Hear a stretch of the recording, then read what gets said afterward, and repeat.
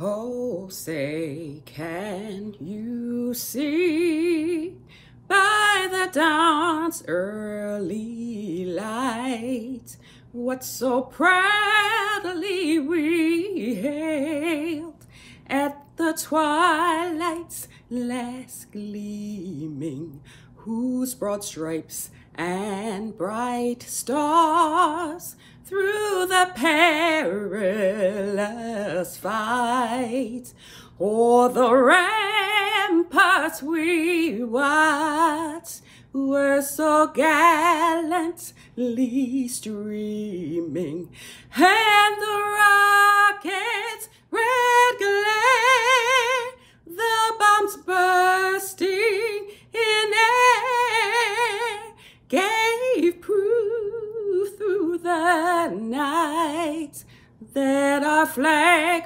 was still there. Oh, say, does that star-spangled banner yet wave o'er the land of the free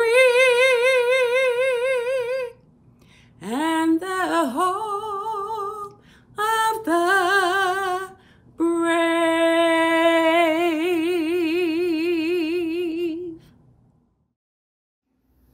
Thank you, Gwen, for sharing your talents with us. Hi, I'm Catherine Monet, and I'm the CEO of the National Coalition for Homeless Veterans. Welcome to our 2020 annual conference, the virtual edition. 2020 has been a year full of challenges and hardships and misery, but with challenge comes opportunity, and we're excited about the opportunities that 2020 brings as well. While we've really missed seeing everyone in person for our annual conference in May, we're really excited to bring you this virtual edition of our conference. Over the next 2 weeks, we'll have a conference that'll be different, but in a really good way, I think. And we're hoping that the plenary sessions and the wonderful workshop speakers who we've lined up will uplift you, will inspire you, and will inform you so that you can take all of the wonderful things that you hear back to your communities to serve veterans. Thank you to all of you for joining us, especially those of you who served in the military and those of you who serve veterans on a day-to-day basis. If there's one thing that this pandemic has taught me, it's really the importance of home, given I've been home for the last 6 months. Today I'm joining you from Prince George's County, Maryland, which is the traditional territory, of the Nacotchtank and Piscataway tribes. The meaning of home is something that I've reflected a lot upon as I think about the Native American people who used to live here and the ways that this land has been colonized and settled. However, home is also important for another reason, and I think it's because it's the big thing that we all strive towards for every single veteran that touches every one of our programs and every one of our call centers and all of our hearts as they're going through that process. And I think that our founders had home in mind back in 1990 when they got together at a Department of Labor HVRP conference and decided that they were going to create an organization. You know, the irony of hosting a virtual 30th anniversary conference isn't lost on me, right? The fact that we were created at a conference, but yet we can't have one, has its own meaning, but also the fact that we're all here at home trying to bring more veterans home is another really great meaning that I've thought a lot about. Some of you may already know this, but I grew up in the great state of Hawaii.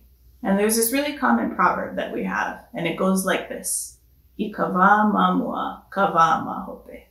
And this roughly translates to a phrase that is, I guess, best way you could say it is that the future is in the past.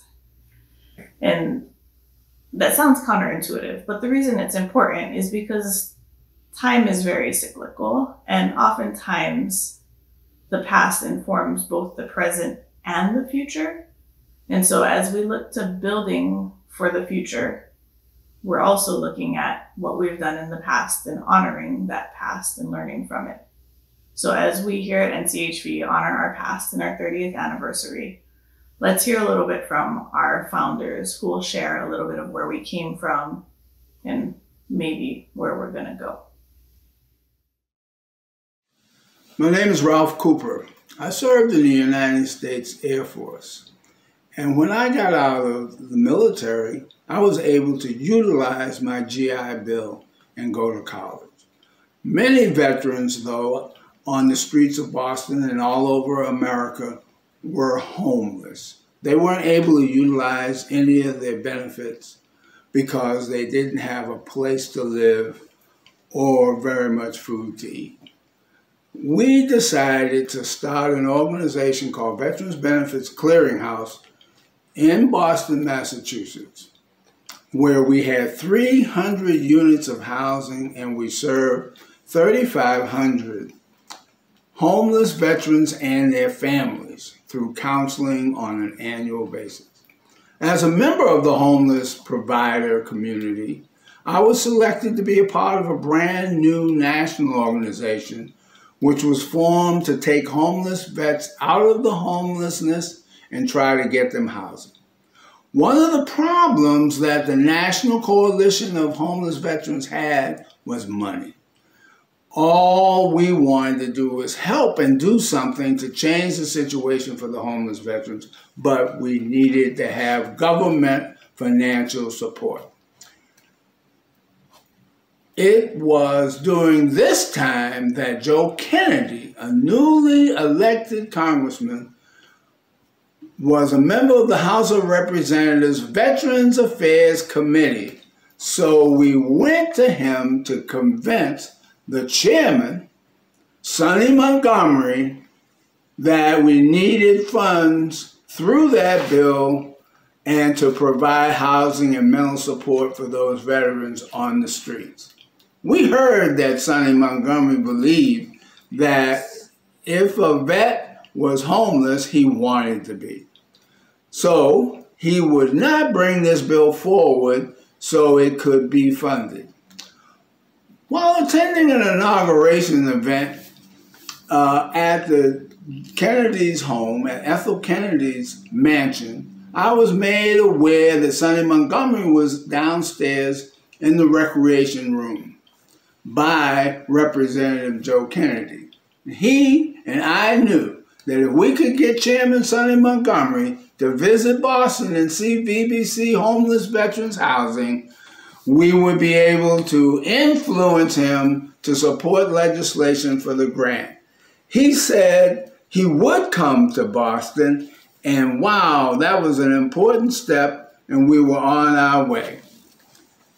We got him to help pass that legislation, and Joe Kennedy asked for $400 million for us veterans to help the homeless veterans, but it got dwindled down to 10 million, and it passed. That's how our program got funding and got started in 1992. Hi, my name is Robert Van Kuren. I'm one of the folks that helped found the National Coalition of Homeless Veterans. By way of further introduction, they asked me to tell you that I served in Vietnam in 1969 and 1970, 203 missions on river patrol boats as a machine gunner. And after that, like a lot of folks, I bounced around the country a little bit. I was executive director of the Vietnam Vets of San Diego for a while, and eventually worked for the VA for about 14 or 15 years. Along with Dr. Matchison, I was a co-founder of the Stand Down program, along with a lot of other folks. I served as the chairman of the Secretary's Advisory Committee for Homeless Vets with a lot of the folks that are on the board of directors for the NCHV to begin with. And so that's my background. So look, here's what I want to really talk about with you today. The National Coalition for Homeless Veterans wasn't formed 30 years ago, really. It came to fruition 40 years ago. The formation began maybe 50 years ago, back in the 60s, when veterans like myself and millions of others came home to a country that we didn't recognize and didn't particularly recognize us. And we went from denying we need help to deciding that we needed help, to trying to find help when there wasn't any or not very good help, to then a group of entrepreneurial veterans began to form their own organizations. Flower the Dragon was one of the early ones. Swords to Plowshares, Veterans Benefits Clearinghouse, Vietnam Veterans Outreach Center in Rochester, not the VA one. A lot, I could mention a lot of them, but that's what went on. Then there were some seminal events that took place. The founding of the Vietnam Veterans of America, the Wall, which was our touchstone, The VA finally beginning to get some homeless programs, you know, in the beginning in the 80s. So all of this happened, you know, not spontaneously. Stand Down helped a lot, I think. I think that caused a lot of people to have to work with folks that they didn't normally want to work with or necessarily had ever worked with before. And that created some synergy around that. I just got the 2-minute warning, so here we go. So out of all of that began to grow more of a coalition, a loose coalition. But eventually what happened was we came together at a little conference, and somebody's going to tell you all about that and about what the first name was and how that changed, a tale for another time. But eventually the 5 folks that you're probably hearing from or hearing about got together. We were at the tip of the spear, but believe me, if there hadn't been a spear behind us with a lot of folks, this thing wouldn't have went down. I had a lot of help along the trail for a long time. So that's kind of what I wanted to let you know. It didn't happen spontaneously, and there was a whole lot of history going on during that 60s, 70s, 80s, 90s, into the 2000s that eventually this thing became what it is today. I want to leave you with some final thoughts. Here's some things I learned along the trail. You're going to find some things that get in your way. You have to remember you work not just for homeless veterans, you work with the homeless veterans. And working for homeless veterans is important to understand. You're going to have to put aside some of your personal feelings. You're going to have to put aside some of your political feelings sometimes. You're going to have to deal with people that don't want to do what you think is right and are in your way. And you're going to be told you can't do something that you think needs to be done. Well, let me tell you, I was told that over and over again. No, you can't do that. You know, all the guys that formed this and the women that formed these organizations were told, you can't do this. Well, it can get done. You're the new generation of warriors. You know, we're the old guard. I'm doing this tape, and I'm done, really. I'm not involved anymore. A lot of these other folks aren't either. It's on you. You have to be the new force. So look, do what needs to be done. Speak truth to power, as they say. Stand up for what's right. Get the job done. That's it, okay? So look, take care of yourselves. Be safe. God bless. And I hope to see you along the trail somewhere. Maybe we will. Bye-bye. Hello, I'm Michael Blecker. I'm a combat Vietnam veteran. I'm also very proud to be one of the founders of the National Coalition of Homeless Veterans. I'm also the director of Swords to Plowshares in San Francisco. So when we got together, I believe back in 1989 in Jacksonville, Florida, all of us, especially the founders, really had a sense of the importance of a community-based organization. We're all like from those areas. All of us had really worked in our communities, right? Working vets in our communities. I think in St. Louis and Kansas City, and Nashville, I should say, and in San Francisco, and of course San Diego, and in Boston, Roxbury in particular. And so, to work in that area and field, there's certain understandings and values really are sort of second nature. One is that you're not afraid of those you serve, that you're a veteran, they're a veteran, you don't put barriers up, in fact you break them down. And you don't fear those who you're serving, even though, as we all know, veterans who are suffering, it's not a pretty picture, but you have to address it in a respectful, dignified, fearless way and have it resonate with them so they feel, right, that you're with them, you're on their side, you're who they are. So I think that was probably the most powerful value we understood and we brought to the table, and we were like committed to that sense of support in communities across the country, really, where we saw this growing need of veterans who are suffering. And homelessness was just sort of the epitome of a continuum of suffering, you know, whether it was feeling isolated from families, whether it was difficulty with work, whether it was poverty. It's like the mind, the psychology, but also just the mind, the body, really, and the spirit. All those things had to be really addressed, and those are the values we brought to bear from our experience working in our communities. And I think when we recognized we're brought together in that particular time, really on the government's dime, because we had very little dough to go to meetings or travel, and we really, every sort of penny was devoted to sort of preserving our care and services. So we recognized, and fortunately there were folks in that room who had a lot of experience working with national situations and knew how to address policies, particularly I'm thinking of Bill and Jerry Washington, who really worked in national efforts, whether it was VBA or National Association of Concerned Vets, and they knew what it took to sort of like make sure our voices were heard, and we needed to have a presence because there were no voices for veterans, especially veterans who were low income, especially veterans who were potentially on the street. They didn't have a voice, right? The VSOs were not there for them, right? And we had to fight, and we had to make sure that they were going to get their needs addressed. That meant fighting and supporting and addressing and being very active. They had that experience. That was very important. So I think they really recognized the importance of like taking advantage of this organizing moment. And then of course we have Ralph Cooper, who established an organization in Roxbury, right? And had understood the strength of organizing veterans, who really had a strong connection with the minority veterans, and who were a big part of that, of the veterans who were placed in harm's way, right, by these wars, and who really understood that and brought that really strength to us. And then, of course, we're all sort of like have a debt to Robert Van Kuren, who showed us through the Stand Down campaign back in the day when it was started, who understood and was, again, fearless by bringing all these veterans together and understood the importance of organizing, right? And he was really the inspiration, I would say, for all of us. And I think we knew that this was our moment to do it. If not us, who? Not now, when, right?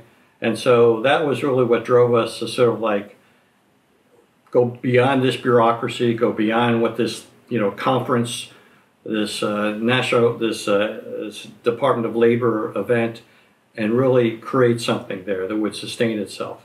And I think that those were sort of the driving forces of why we sort of made this decision to, create something that would sustain itself, and it has, right? And it's really benefited and alleviated a lot of suffering of veterans. And of course, our work is far from being done, but I think it's very important that NCHV has sustained itself over these years, and I'm proud to have played a part in that. Hello, my name's Bill Elmore. I'm one of the founders of the National Coalition for Homeless Veterans.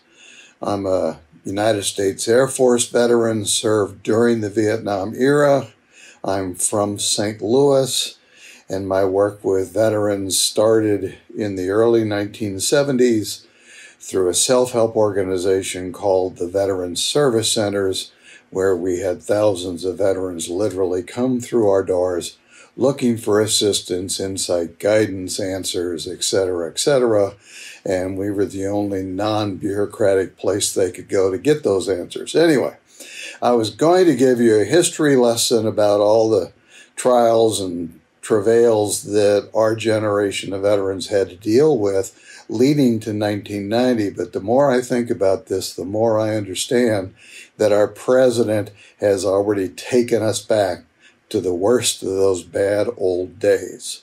He's not the first to call veterans losers or to accuse us of not even being veterans. We heard that from people, from our peers, and from our non-veteran peers back in the early and the mid-70s, and that's what we had to work to overcome.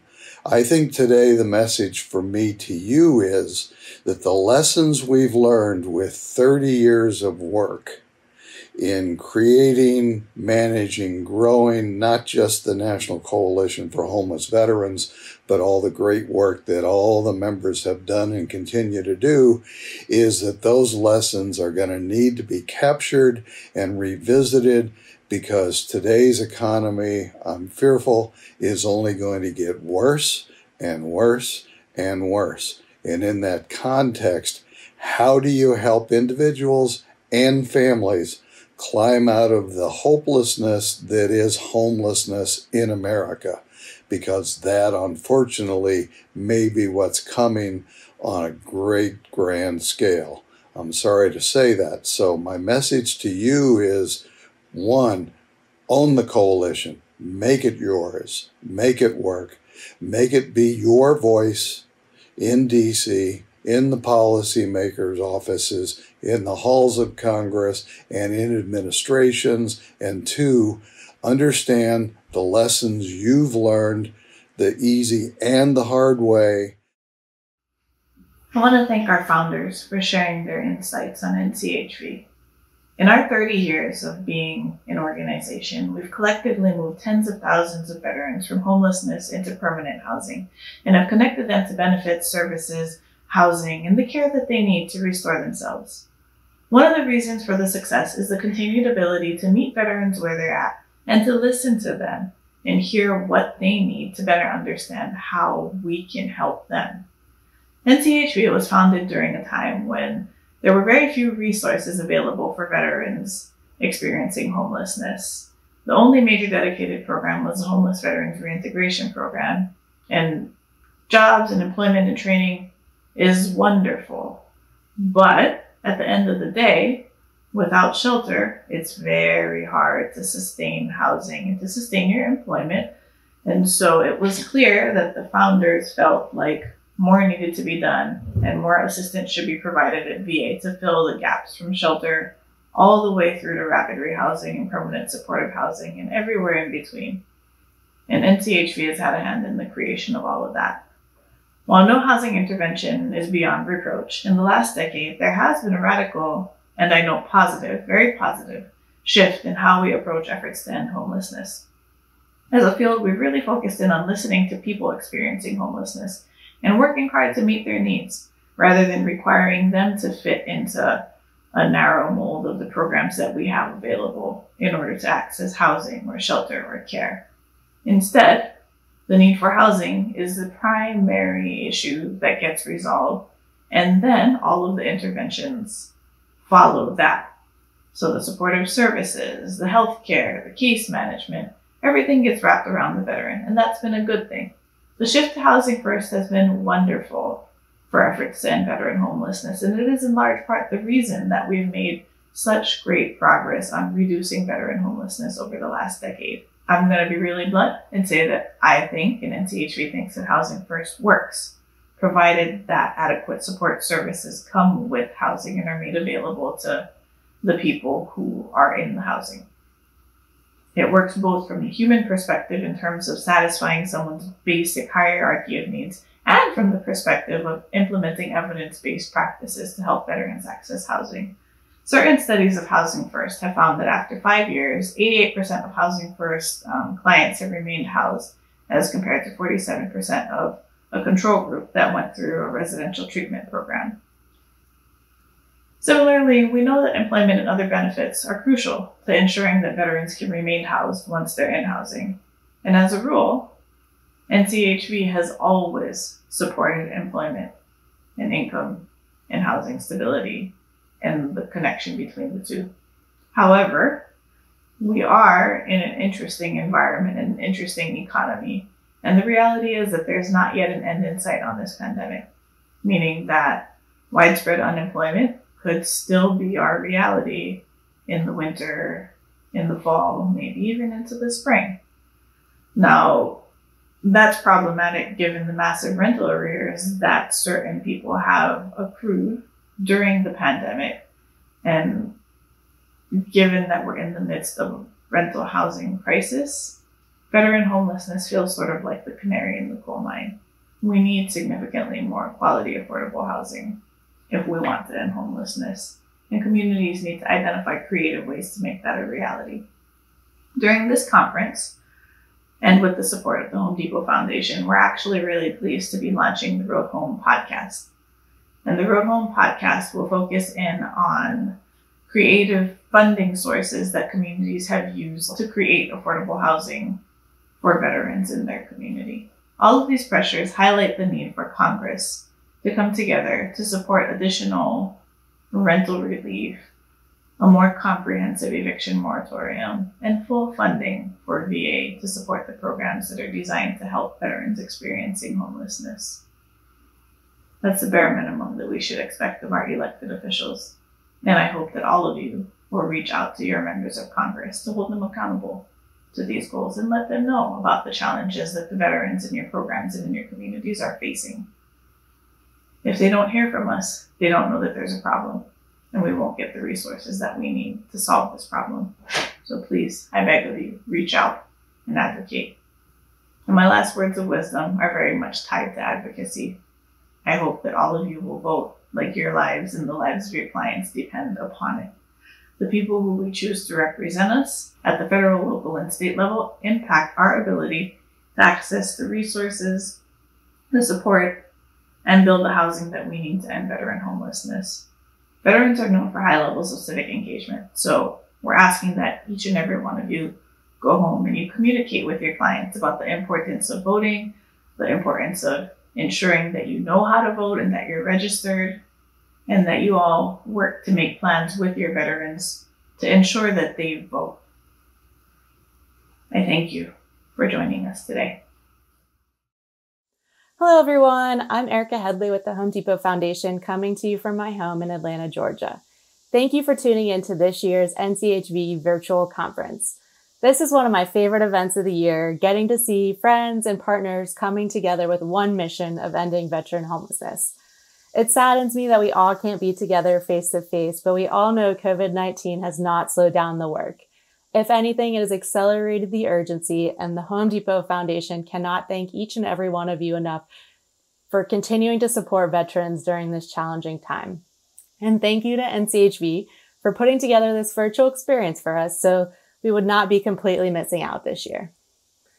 As many of you know, the Home Depot Foundation has made improving the lives and homes of veterans a priority since 2011. Since then, we've invested over $350 million towards our goal of $500 million by 2025. This includes the homes of 47,000 veterans. It is not only a passion of the foundation, but a passion of the 400 plus associates across the country. Each year, thousands of our associates spend their time off volunteering with Team Depot to help ensure veterans have safe and reliable homes. Our work in the veteran homeless space comes to life in two different ways. Through partnerships with organizations such as NCHV, who keep us up to speed on the different challenges communities are facing day to day. Secondly, through the Veteran Housing Grant Program, which I'm sure some of you are familiar with. This program supports new construction and rehabilitation of permanent supportive housing developments across the country. We did have to put a pause on this program for 2020 due to COVID-19. However, I am happy to tell you that we will be opening this program up in 2021. Please keep a lookout on our website for the deadlines that should be posted by the end of this year. On behalf of the Home Depot Foundation, I want to say thank you to each and every one of you for the work you are doing for veterans experiencing homelessness. I know we tell you this every year, but truly mean it when we say that our work cannot be done without the work of your organizations on the ground day in and day out. I'm going to leave you with a short video that was produced at the end of last year in 2019 of our Orange Army Team Depot out in the communities doing work along with organizations such as yourselves. I hope you all enjoy the next 2 weeks of sessions, and I look forward to hopefully seeing you next year in 2021. A single pair of hands can do a lot. They can paint a fence, build a shelf, install a floor. That's what doers do. But thousands of hands, tens of thousands, working together, these hands are helping change lives. They're improving homes for veterans across the country, 45,000 of them so far. These hands support job skills training for returning vets, and that helps those veterans provide for their families. These are our hands. They're picking up tools and fixing problems, building communities, giving back. This is what our doers do. And the real power of these hands isn't just that they're doing good. The Home Depot, how doers get more done. Thank you, Erica and the Home Depot Foundation. It is my pleasure to introduce our next speaker. On January 6th of 2020, John Lowry was sworn in as the Assistant Secretary for the U.S. Department of Labor's Veterans Employment and Training Service. Prior to that, Mr. Lowry led the U.S. Supply Chain and Operations Practice for Egon Zehnder, a corporate leadership advisory firm.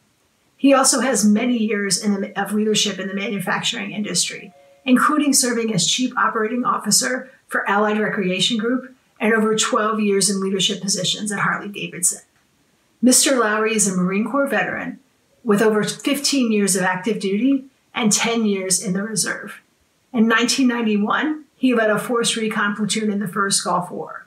He was deployed again in 2005 to Djibouti as part of the global war on terrorism.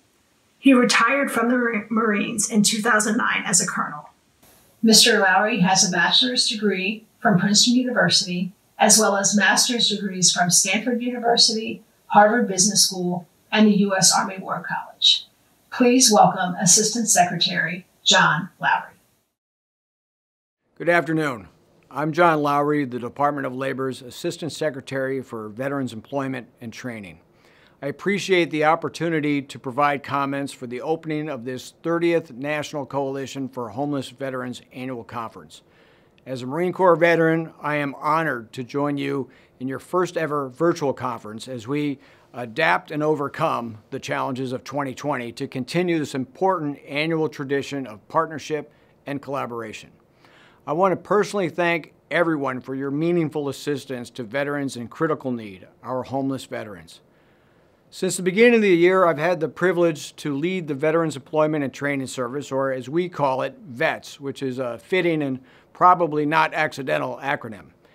At VETS, we administer a number of programs that support the employment and training needs of veterans of all eras. After swearing into this position, one of my first visits was to a homeless veterans reintegration program grantee in Washington, D.C. A few weeks later, I visited another HVRP grantee in Minneapolis. Meeting veterans striving to overcome homelessness and being served by dedicated teams helping get those veterans back on their feet were humbling experiences. During both of my visits, I heard veterans tell me the same thing. This place and this staff saved my life. At VETS, we are so grateful to be able to partner with this coalition that is literally saving lives. Thank you. Our agency vision is to enable all veterans to reach their full potential in the workplace.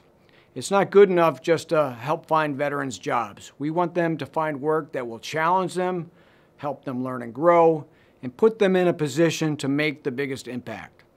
Achieving this vision not only helps veterans, their families, and the companies they serve, but when you aggregate the full potential of the veteran impact, it's also good for America's prosperity and security. This vision informs our two agency priorities. The first is getting the transition right. If we can crank an extra degree or two of slope on somebody's career trajectory and have them hit that slope with a running start right when they first hang up the uniform, the compounding benefits of that over time are amazing. Conversely, if we get the transition wrong, the negative implications can last a lifetime. Many of you know this hard fact all too well. Our second priority is having the right strategic partnerships to maximize our impact on veteran employment outcomes and better harness the collective energies of the many organizations in this space.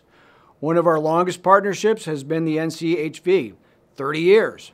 Our partnership with the NCHV and with our HVRP grantees help homeless veterans find new hope. We know that employment is critical to housing stability, as employment leads to financial independence, a sense of purpose, social connectedness, and strengthened resiliency. You help our homeless veterans find not just jobs, but the right jobs for them, and in so doing are helping veterans reach their full potential. VETS also partners with the state workforce system that includes nearly 2,400 American job centers. These AJCs play an essential role, especially where no HVRPs are present. VETS funds the Job for Veterans State Grants Program, which funds the Disabled Veterans Outreach Program specialists who provide intensive employment services for veterans with significant barriers to employment, and local Veterans Employment Representative staff who connect local businesses with AJCs and veterans seeking employment. As you know, AJCs also help veterans connect to other workforce programs, and veterans receive priority front-of-line services for all workforce programs in AJCs. So what's the future look like? HVRP, the only federal grant program that focuses exclusively on workforce reintegration for veterans experiencing homelessness or are at risk of becoming homeless, will continue to be a critical program, especially during these challenging times. HVRP helps homeless veterans obtain meaningful employment and helps develop effective service delivery systems to address the complex problems they encounter. Last year, VETS grantees served nearly 20,000 homeless veterans through HVRP with a 65% job placement rate. President Trump signed into law $55 million for fiscal year 2020, representing a 10% increase over 2019 for this program. I'm also encouraged by HVRP's partnership with the VA and HUD programs, VSOs, faith-based organizations, and others which allow us to serve more veterans in more places who can benefit from employment services. As many of you know, by the end of 2019, veteran unemployment had continued its years of steady decreases, which is certainly a credit to your partnership with the administration, as well as your continued advocacy and support of veterans. In fact, the average monthly veteran unemployment rate last year was 3.1%, the best since 2000, and 5 of those months in 2019 achieved lower seasonally adjusted rates than any month from any other year on record. While unemployment has understandably increased due to COVID-19, veterans today are employed at significantly higher rates than their non-veteran counterparts, which says to me that employers recognize the value of veterans and want to hold on to them, especially during these challenging times. While COVID has inflicted economic damages, veteran unemployment today is better than where it was during the depth of the Great Recession. In fact, we have many things going for us now that we didn't have then. First of all, we've recently made the journey to record low veteran unemployment, and we know how to do it again. Secondly, our agency is better resourced today than we were a decade ago. And finally, and perhaps most importantly, we know that the majority of those who were recently furloughed will be able to return to their former jobs safely. This in no way is to suggest that the road to recovery will not have challenges along the way, but it is to say that together we are up to the challenge of putting our unemployed veterans back to work. Let me close by thanking you once again for your significant contributions and support of veterans in need. I look forward to learning from you throughout this conference and look forward to our future collaboration. At VETS, we recognize that your success enables veterans to succeed, and I want to assure you that we are committed to being a good partner with you on our shared journey. Thank you. Hello, I'm Ruth Christofferson, Director of City Salutes, City's company-wide initiative supporting veterans, military members, and their families. I'm also a 30-year veteran with the United States Air Force. Through City Salutes, we partner with organizations across the U.S. to provide supportive affordable housing, financial education, employment, employee engagement, and transition services for our veterans. In 2012, we partnered with LISC and National Equity Fund to develop Bring Them Homes. This program provides support through pre-development funding as well as technical assistance. One of our partners, Green Extreme Homes, developed a housing project in Dallas, Texas for homeless female veterans. This is a growing need in that area and a critical asset for that market. This house was not only developed through Green Extreme Homes' creativity, through funding partners, and through Bring Them Homes, but also through a lot of hard work by employees of City. Our employees stood up and were at that house day in and day out, working together to create a home for these female veterans. Please join me in watching this video and celebrating what we can all do when we work together to help our veterans. Thank you.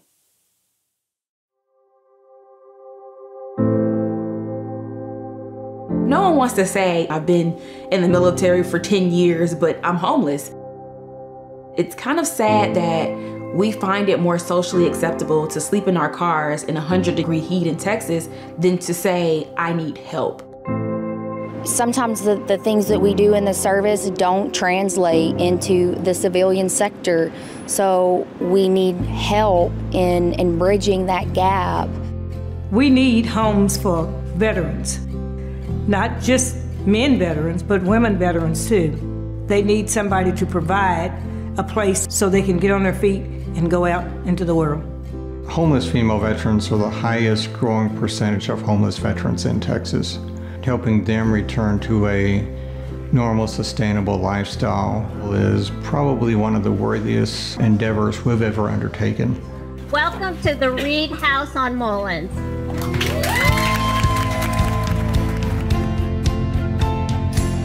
The Reed House on Mullins is a transitional home for female veterans.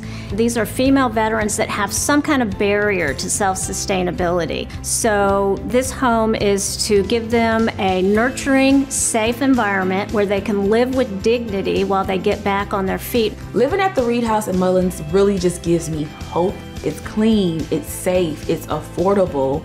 The Reed House is a 7-bedroom, 4.5 bath. It's a highly energy efficient home built under the Department of Energy's Zero Energy Ready Home guidelines. When I heard about this project to build a transitional home for female vets, I knew I had to be a part of it. I felt so passionate about what this house represented, and I wanted the women that were going to come and live here to feel like people who put the time and effort into building this home loved them. They actually cared enough to pay attention to the details. There are people out there who actually appreciate veterans, not just saying, you know, thank you for your service. There's people out here that are showing exactly what that means. One of the things that makes this really unique is our City Salutes network. They took the time over the last 17 months. They got hundreds of volunteers. They spent over 2,400 hours here. They organized over 30 events to make this a reality. We couldn't do what we do and serve the community that we serve and help the people we serve without City. We literally call it the house that City built. We've had such a great rapport with the City volunteers, everybody working toward the same thing in building an energy efficient, sustainable home for our veterans.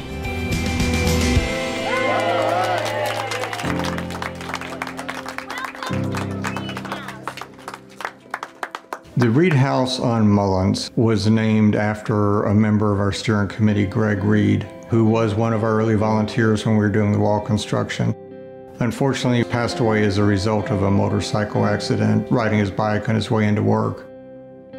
Greg was an Army veteran who joined the service at 17 years old. He was a crew chief for the Black Hawk helicopters and the 101st Airborne. It was something that he was very proud of, and the lessons that he learned from his time in the military shaped him forever, whether it was learning lessons about integrity, compassion, hard work, loyalty, and dedication. And I think that's what Greg brought not only to City and City Salutes, but to this project, the Reed House on Mullins. It is my hope that the women who walk through these doors, that are surrounded by the walls, that Greg helped build, never forget how much they are loved.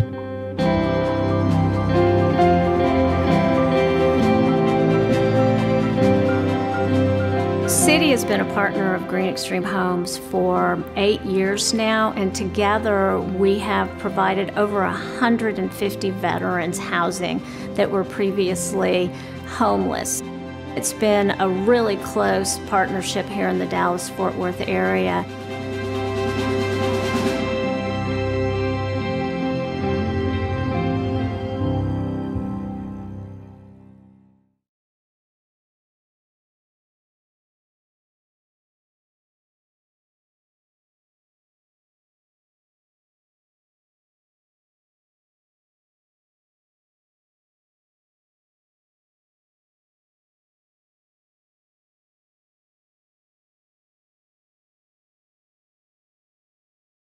Like I said, I'm 68 years old. I'm a Vietnam vet. I fought in the war, and I'm fighting now for my very life. Right here on the streets of Los Angeles. That's right. Leonardo's statement that he fought in the war and he's fighting for his life every day on the streets of Los Angeles sticks with me to this day. It's one of the most powerful statements in the 10 years that I've been interviewing homeless people. Hi, my name is Mark Horvath. I'm the founder of Invisible People.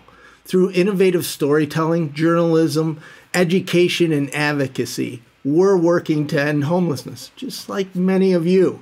And congratulations on 30-year anniversary. I'm honored to be asked to spend some time with you. A big part of my work is empowering homeless people to share their own story. I was homeless myself, and one thing I've learned by doing all this is that there seems to be a disconnect between the people that are making the decisions that affect homelessness and homeless people themselves. As I travel, and I've been to over 9 different countries and 300 different cities, there's one constant from Tampa to Anchorage, Alaska, to St. Louis, to Boston, to Los Angeles.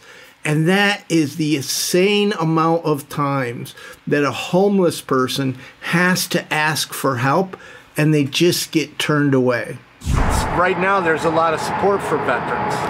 To a certain extent. Can you explain that? I was told I wasn't homeless enough. What's not homeless enough? That's what I don't asked. mean to laugh. You're here in a tent. I laughed too. First, and then I got pissed because I'm like, what do I got to do? Sleep on your patio? And she goes, no, sir, you can't do that. I'm like, well, what do I have to do? Well, you have to have 180 days on the street. And I'm like, you're kidding me. So I had to be on the street for 180 days to become homeless enough. For the VA to help you. Correct. Not homeless enough. Randy's living in a tent, not by choice, and he's being told he's not homeless enough. For thousands upon thousands of homeless veterans across this country, they're trying to get help only to be pushed away or turned away or given dead-end referrals. I totally understand that there's not enough resources and we need to triage to help the most vulnerable, but bureaucracy kills. All across this country, over and over, I hear from every homeless person the amount of times, the insane amount of times they've tried to get help just to be turned away. This is Conrad. This is his second day living in a safe parking. This is my second day sleeping in the car, and I don't have to drive for like an hour and a half to get to my VA appointments. And it's kind of like really being in the, when I was in the military, when I was camping out, except that I feel a little safe because we do have some security here. VA disability. When I was in the war, did 3 tours in Iraq. And some of the paperwork was not right. And they asked me for put in for a change of address. Well, I did that. Hopefully, I'll be able to get my disability because it's really hurting me now. So I have to make that ultimate sacrifice. Speaking of bureaucracy, it took Los Angeles County 5 years to approve the first safe parking program. Safe parking programs are a very cost-effective and quick way to help people who are living in their cars. And just using the safe parking as an example, by listening to homeless people, you're going to find solutions to help end homelessness. We have to reduce the bureaucracy. We have to reduce the time it takes from an idea to implementation. We have to get better to help people. The affordable housing crisis is increasing homelessness, and along with it, criminalization of homelessness is also growing. Everybody deserves a house, at least a place where they can rent it according to their income, because everybody is not making $100,000 a year. Everybody, not the Rockefellers and the Kennedys and everything. So we need houses that are low income for people that would be rented to them according to their income. That's the 0 to 30%. Here in Denver, we have 23,000 houses that are empty, but they on the higher end, 60% and up. Which means that a 1-bedroom, well, I'm gonna take a studio. Studio is costing you about $1,400, $1,500 just to move in. And that's no bigger than a jail cell. Right. And now, for being outside, you've gotten ticketed. Yes. I got a ticket 3 times. The first time, which was about 2.5 years ago, I guess, I got 2 tickets, both within a 12-hour span of each other. This time I was out here for about, I guess, about 3.5 months, and I got a ticket this time, which I'm fighting in court. I'm due in court October the 11th. I was supposed to go August the 5th, but they set it back.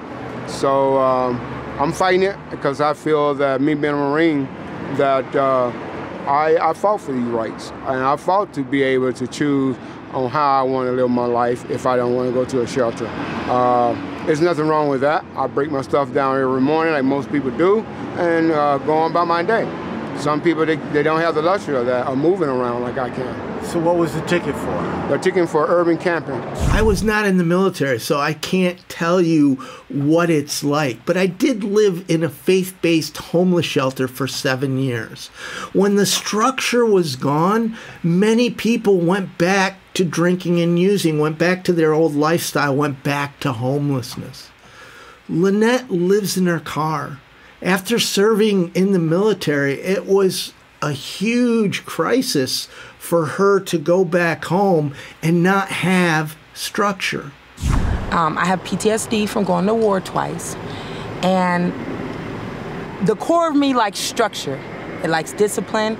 It likes to have evidence. It likes to have understanding about things. And I realize not everybody thinks that way. So when I moved back home with my family in Compton, we got into fights and disagreements about some of my beliefs. One belief of mine is that the household should be clean. There should not be filth. Everything has a place. You can make a mess, but you have to clean up that mess.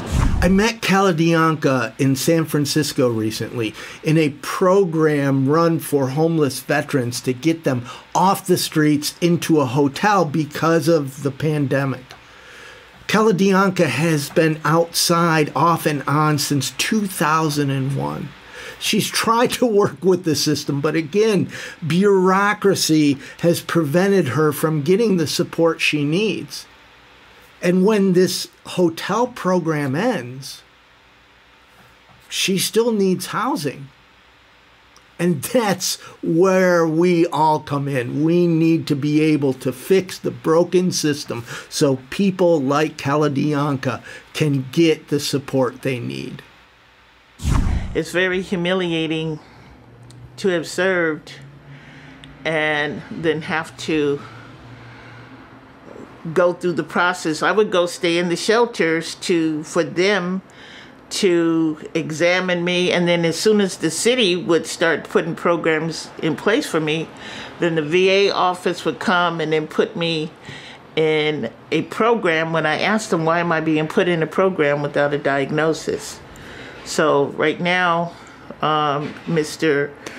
Grant, Tasha, Renee, and Miss Jackson, they have helped me maintain this placement. And the organization is an organization that helps homeless veterans. Yes, it's called Swords to Plowshares. But they have to get permission from the VA. So I have complied. I've given all my medical records, my service, my homeless paperwork from New York in 2017. And I'm waiting for them to overturn the ruling for my Section 8 voucher. The significant problems we have cannot be solved at the same level of thinking with which we created them. Albert Einstein. These are photos from the late 1800s of homeless shelters. Well, they're not really photos, they're drawings. This is a photo that I took of the Glendale Winter Shelter. In 100 years' time, in over 100 years, we're still warehousing people. This is Lanny. Lanny was in the Air Force. He was extremely intelligent and so gentle and kind. His wife died, and Lanny started drinking himself to death. He would often blow a .48. I was an outreach worker in Los Angeles at the time, and I committed to helping Lanny. It took years and years, but we finally were able to get the support he needed and get him into housing. He's gone. He's gone. He's gone. He's out hiding. And, you know, when I was talking to this morning, I was trying to get, you know, where did you go? Whoa, whoa, whoa, whoa. That's him. Where? Right up there. Right up there to your right. Yeah. You want to stop? Yeah, but pull up. Let me just go. Because you're the one I actually trust. You're going to make me cry, Lanny. Because you're making me cry. Because I love you. I love you too, Lanny. And I don't want anything bad to happen. Tell me what you're going to help me with. Anything else? Well, we're close. We're closest we've been in 3 years to get you into housing. Okay. We're the closest we've been. I was a street outreach worker, and our mission in that previous program was to identify people that were particularly vulnerable because of their mental illness or addiction, and if we felt they might be a danger to people, we would take them to Bellevue Hospital. 2 or 3 weeks after the hospitalization, that same person would be back on the street. The repetition of that cycle began to be very disturbing and began to raise a number of questions of, like, what are we doing? Maybe you have a little short-term gain, but that person just spent 30 days in the hospital at $1,500 a day. That's $45,000. We could have bought them a condo. You know, certainly paid their rent for a long time. What we decided to do was to start listening to the people on the street and take our cue about what to do from them. It led very, very quickly to the idea that housing is the most important thing to a homeless person, regardless of mental illness or addiction or anything else. And once they're housed, they'll consider it. Maybe treatment, maybe reconnecting with family, maybe having their kids come back, maybe looking for a job. But the first response was always housing.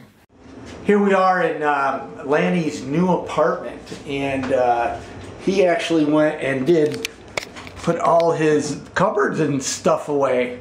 That's pretty amazing, man. And how long has it been since you've had an apartment? Oh, it seems like a century. A century? Yeah. Well, almost has, because you were homeless since 2002. Right. That's insane. Yeah, it is. So, how you feeling? Elated. Very good. Yeah? It hasn't hit me yet. I feel human again. You feel human again.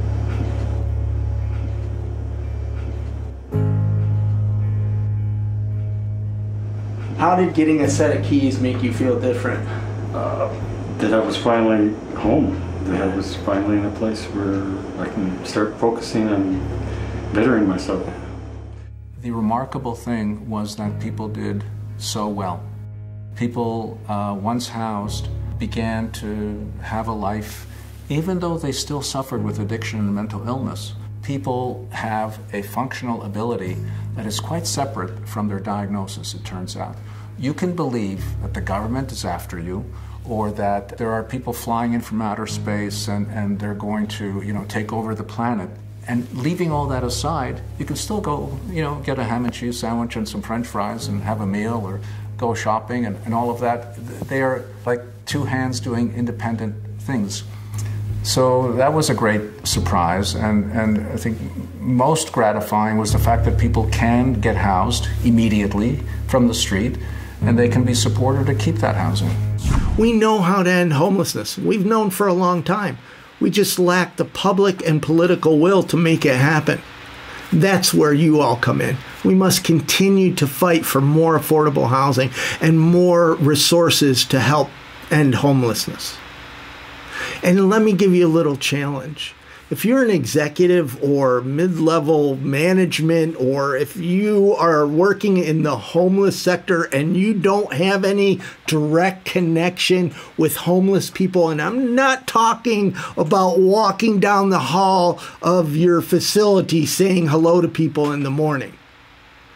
a minimum of 4 hours a month, direct frontline services, working with homeless people. You're going to hear amazing stories that are going to encourage you. And you're going to hear about how the system is broken. And quite possibly you may be able to fix some of the bureaucracy and make it easier for homeless people to get the help they need. 4 hours a month minimum, connecting to homeless people on the front line. You can do it. Thank you so much for having me. Helping a veteran exit homelessness can be complicated and messy, but also really rewarding. And responding to all of this and doing that same work in the midst of a pandemic is all the more challenging. So I want each and every one of you to know that I salute you for your hard work and all of the effort that you put into helping veterans go home.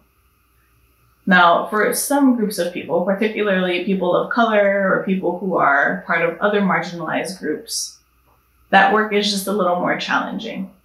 And if you're one of those people, I'm talking to you for the next few minutes. Sometimes this work can be really hard and really draining while also being rewarding.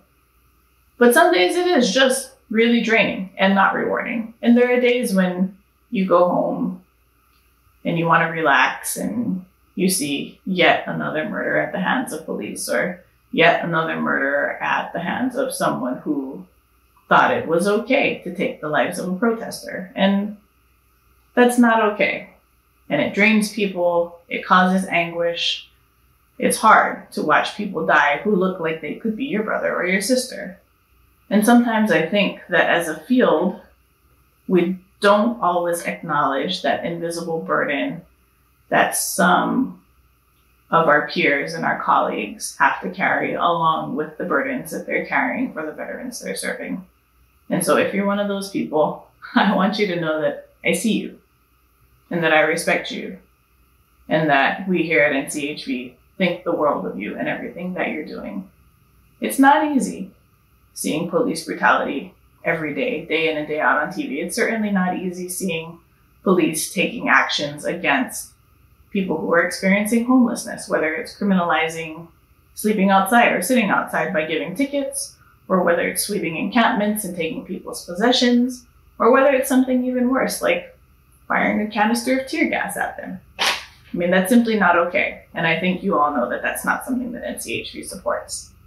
But I want you to know on an individual basis that sometimes the work feels heavy and so does personal life. But I need every single one of you to remember to make time for yourself and your needs when it gets heavy.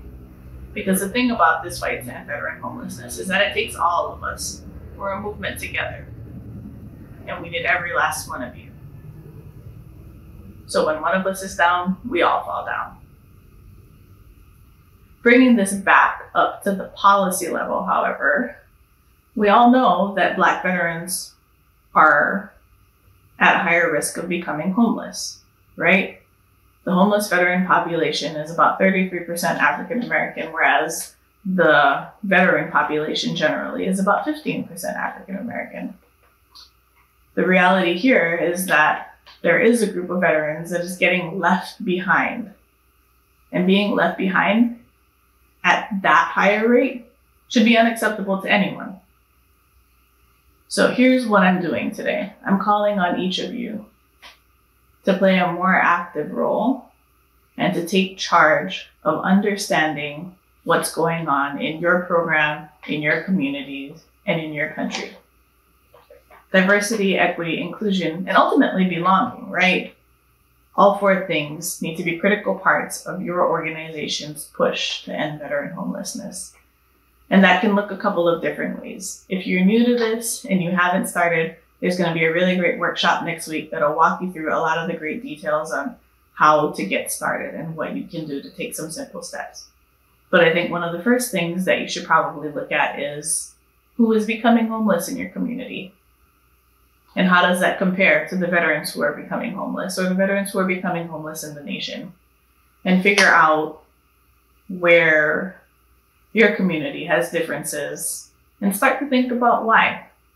Because that'll lead you down a path of figuring out what systems feed into your homeless system, what kinds of changes you could make to ensure that, you know, people are being treated equitably and fairly. And that's really important. I think we owe it to the veterans who we serve to ensure that everyone is getting a fair shake and that no one's getting left behind just because somebody's got a bias against them based on the color of their skin or their disability or their gender identity. It's simply not acceptable. And I hope that all of you will stand with NCHV in saying that and in turning that into action. One of the interesting things that we think a lot about in this space is perpetuating inequities within our system. But the fact of the matter is that nobody becomes homeless in a vacuum, right? Oftentimes, it's another system or systems that have failed somebody based on an individual bias or a systemic or institutionalized bias that somehow just seems to work against a group of people, sometimes by accident and sometimes by design. And so when we think about the needs of minority veterans, you know, this pandemic has really magnified some of the systemic and institutional issues that have tended to work against them and lead them to become homeless at a higher rate.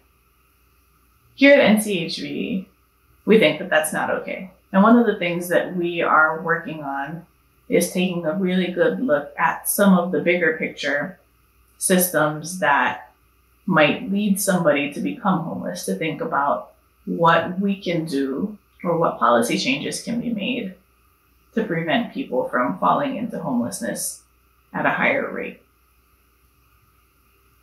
We believe that homelessness prevention shouldn't only be something that happens within the homeless system or within the housing counseling system or foreclosure mitigation programs, right?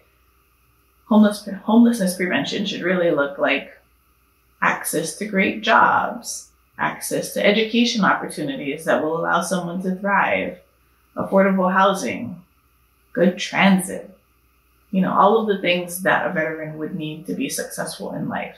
And when one or more of those things doesn't fall into place, that's when veterans show up on our front door. And we're looking forward to a day where no veteran becomes homeless. So we're doing some work in that space, and we hope to have more to share with you in the days to come. One of our really great partners in this work is Ron Armstead. And I want to talk about Ron for a few minutes because he's had a really big impact on me and the work that we've been doing at NCHV. Ron is one of the founders of the Congressional Black Caucus Veterans Brain Trust. He is currently the executive director, and he and NCHV founder Ralph Cooper also co-founded the Veterans Benefits Clearinghouse up in Massachusetts. So Ron is a triple threat. He's someone who I've come to rely on for his insights and his expertise and his willingness to mentor, you know, a young person like me. But he's a licensed social worker. He's got a master's degree in city planning from MIT. It's kind of a big deal. And so Ron has done some really great work over the course of his life in terms of illuminating the needs of Black veterans and trying to ensure that their housing needs are met. And so for that reason, we're awarding Ron with the 2020 Thomas Wynn Senior Memorial Award for Lifetime Achievement. We so appreciate everything that he's done for Black veterans and for NCHV and for homeless veterans in Massachusetts. And, you know, we're proud to count him as one of our partners. Thank you, Ron.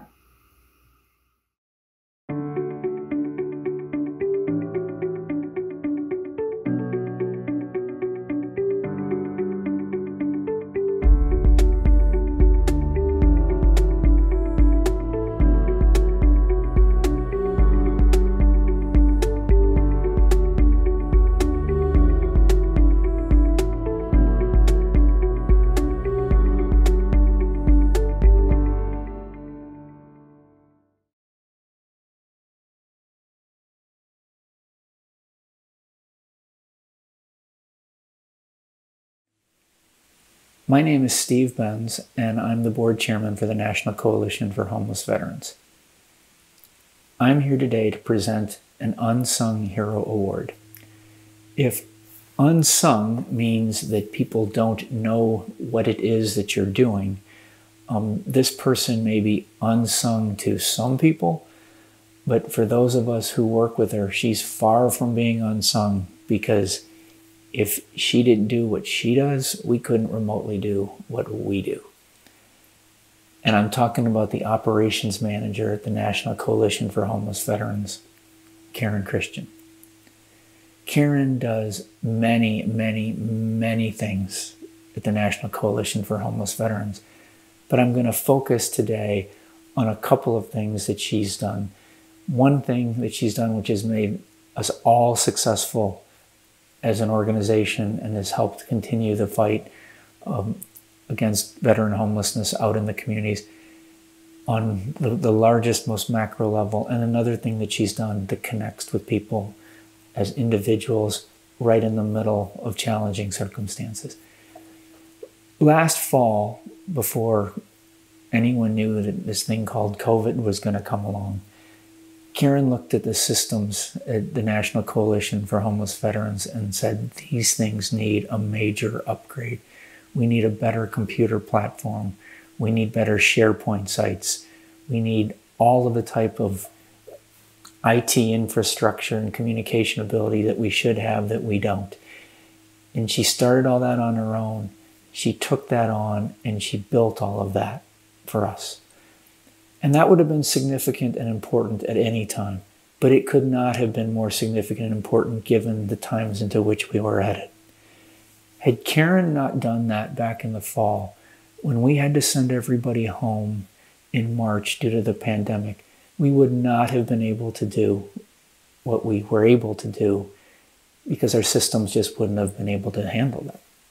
We still had to work with everything that was happening in the programs around the country. We still had to do congressional testimony. We still had to be able to communicate efficiently with our partners.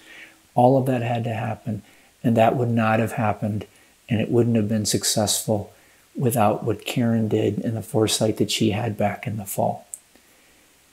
So for every program that's out there, the money that's out there, one person making a big difference on our systems really, really helped all of that occur. And we couldn't be happier that she was able to pull that off.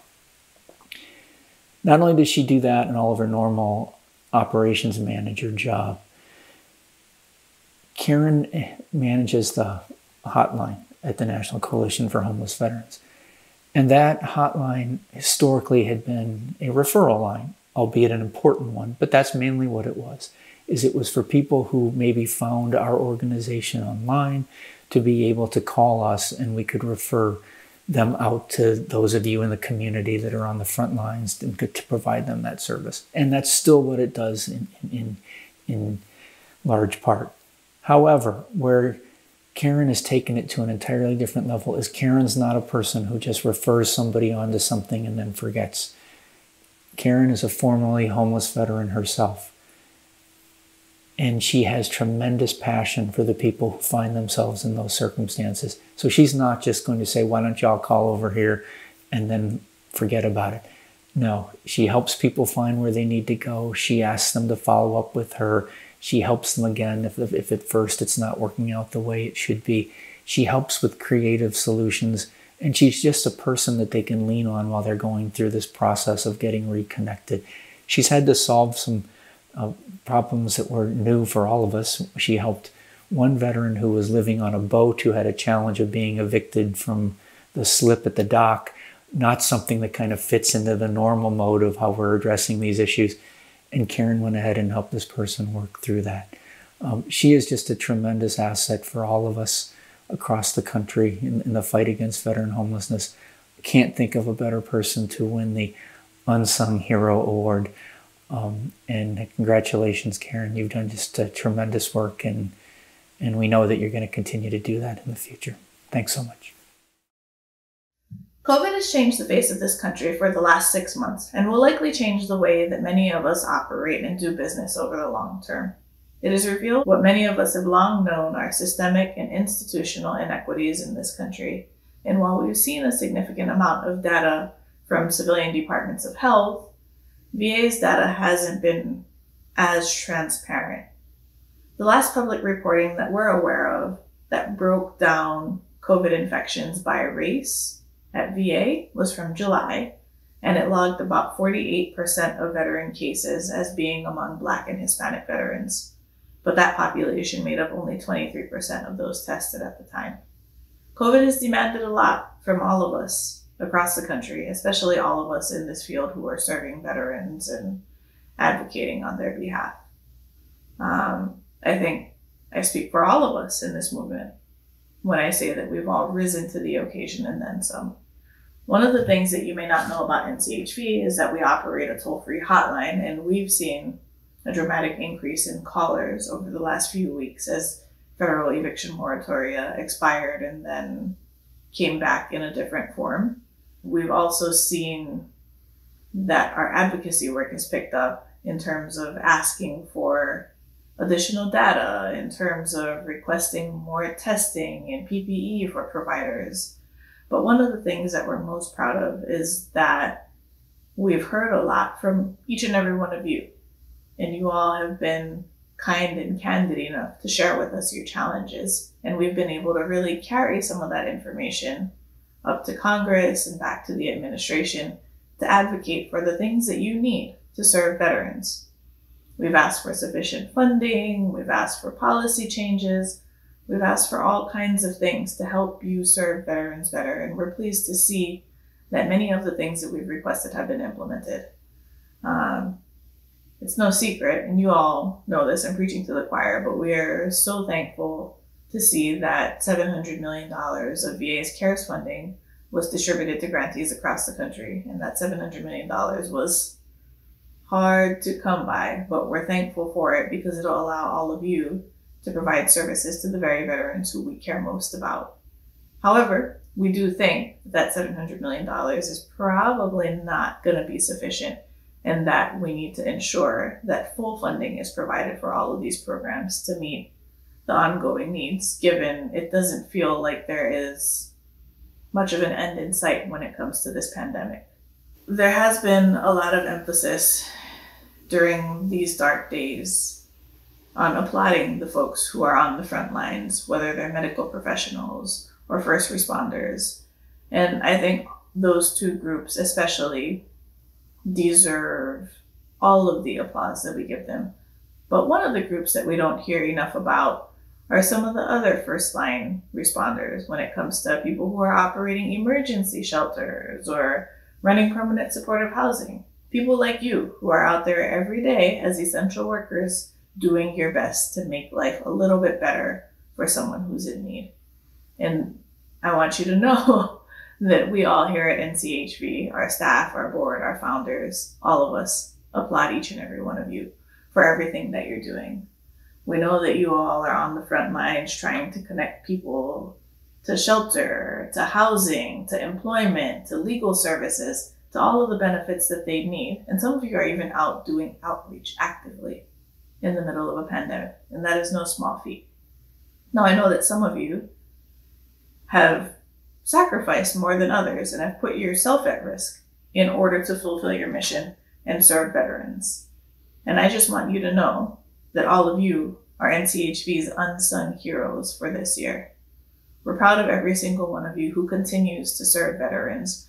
We're proud of the work that you do. We're proud of every single veteran you move into housing, now more than ever, given all that you're doing.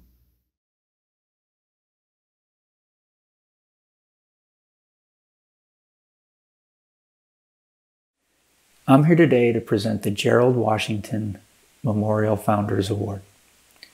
This award is to recognize an individual who's had meritorious dedication in the fight against veterans' homelessness and has made substantial contributions at a national level.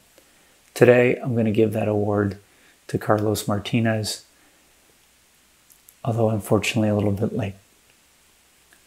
Before I talk about Carlos, I want to be sure and mention his wife, Rita.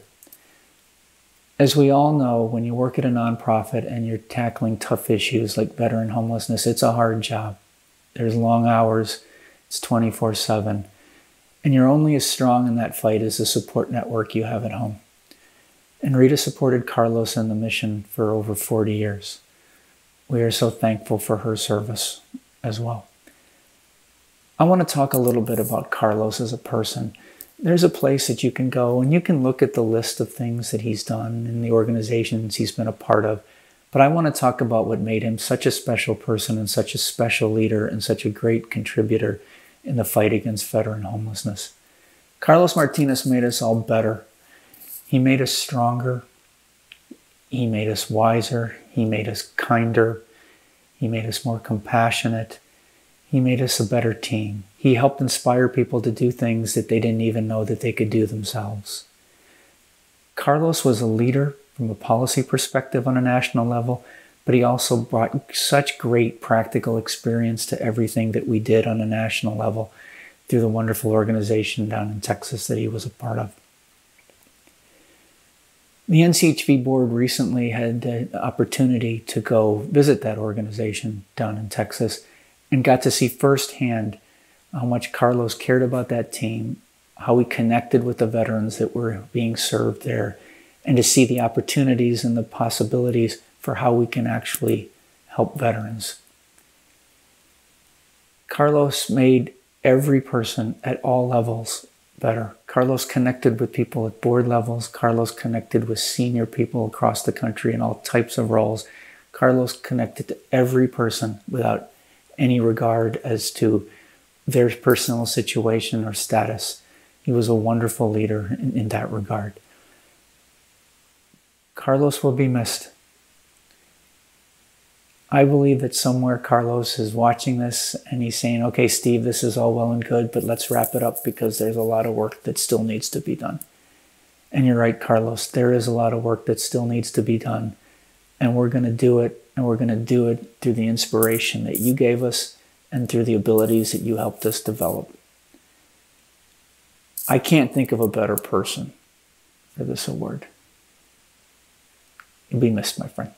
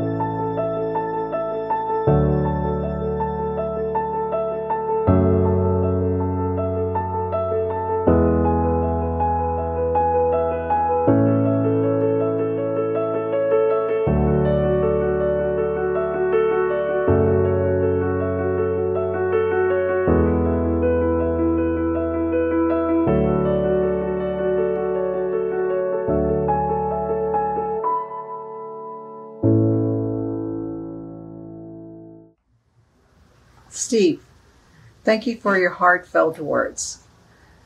I'm going to talk to you about Carlos' history so that you know that the man he really is or really was. He was born to parents that lived in Mexico in an orphanage and eventually came to the city of San Antonio to live. Carlos was born in San Antonio and he grew up in a poor side of town, but this had no bearing on his accomplishments. At the age of 26, he started with the American GI Forum as an outreach worker. In 2 years, at the age of 28, he became the director, taking over a 6-month program. And he quickly assessed and knew that he was going to have to get additional funding to continue. So he started the work by meeting with those powers that be in San Antonio, if you will, trying to convince them how much there was a need for veteran services, in this case, Vietnam Veteran Services. And so he submitted a proposal and the program was funded. The funny story about this is when he came back, once he signed the contract, came back to the office, he found that the movers were already there to move all of our equipment because that was supposed to be our last day. You can imagine how elated the employees were knowing that we would continue our services. So we sent the packing company back to where they came from.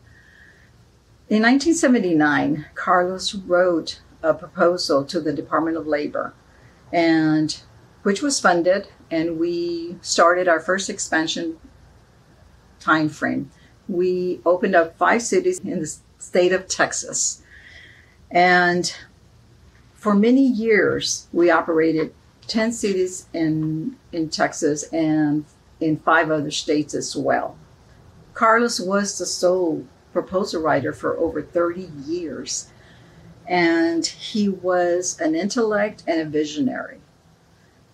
During his career, he obtained his bachelor's and master's degree in business by attending the university weekends and evenings as well. Carlos wrote the organization's mission statement in the early 70s. And he didn't just reach those goals and objectives, but he exceeded them. He wrote, maintain an array of veteran and family services, establish innovative programs of service that would generate self-sustaining mechanisms, and accomplish at least 100 affordable housing units. Today, we have served over 400,000 veterans and families in the past 47 years. We own 7 buildings in San Antonio. We operate 2 businesses, one which provides and mails out around the world Army retirement kits. And we produce a corrugate product for the U.S. Post Office since 1997. This was the self-sustaining mechanism that he dreamt of in the 70s. These businesses gave us the opportunity, the means to build a residential center for homeless veterans, which currently house 160 veterans. You can see why some of us thought he walked on water. Everything he touched came to fruition. Throughout his career, he had one-to-one meetings with 5 different presidents discussing veterans' needs. He was kind, he was funny, and a very humble man. On behalf of his family and the NVOP staff, I thank you for this distinguished honor you have bestowed upon him. The recognition of his labor of love, serving veterans. Carlos will always be in our hearts. Thank you. Carlos was a giant among men, and I am thankful for his leadership, his impact, and the example that he set for us all. Let us all let his past and his legacy, along with the legacy our founders and predecessors have created, inspire us through these troubled times. Now, I'm going to offer a quick orientation to help you navigate the next 2 weeks of this crazy virtual conference. First things first, the 2020 annual conference app and guidebook is about to be your new best friend. If you haven't downloaded it, please download it to your phone, open it on your computer. You can access it via the passcode that you got in your Welcome to Conference email. In the app, you'll find links to access all of our virtual content. You'll find workshop descriptions, speaker names, speaker bios. You'll also find recorded videos of sessions after they're complete. Some workshops will have supplemental resources to help you move the ball forward in your community. And most importantly, the app is a means to interact with fellow attendees. And I have it on good authority that there might be some really great gift card giveaways, so you gotta go check it out, all right? In terms of content, this week's workshops are gonna be great. The Affordable Housing Workshop Track, sponsored by the Home Depot Foundation, will focus in on how best to connect veterans to affordable housing and innovative ways in which to increase its availability in your community. The Employment, Income, and Benefits Track, sponsored by Citi, will focus on connecting veterans to employment and other benefits and services in support of housing stability. Every day, we're going to have one workshop from each track, accessible via the app or the daily email link. Links to the recorded sessions will be available 24 hours after the session finishes. And last but not least, every morning you will get an update email that has the links to the sessions for the day, so that if you're someone who isn't interested in the app and all the really great giveaways we got, you'll still be able to access the conference content. Last but not least, we do have a hashtag, and we certainly hope that you'll keep the conversation going on social media with the hashtag NCHV2020.